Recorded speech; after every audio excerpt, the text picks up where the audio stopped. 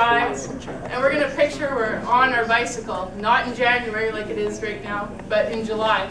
Hot sun, 30 degrees, it's summertime. At first, I didn't actually know she was blind because you can't really tell.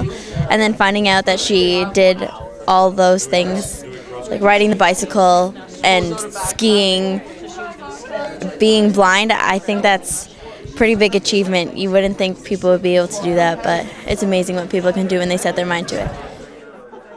My vision's a rare eye condition. It's very common in the older adults. It's called macular degeneration. But mine, being a rare genetic form, is called Stargardt's disease, where it just affects the central vision. So I have only 6% eyesight. To be on the back of the bike, when I'm in my tuck position, my nose is actually on the spine of my pilot, Lynn Bissett, so very aerodynamic. I hang on to the bike for all it's worth and go as fast as we can. We're pedaling equally.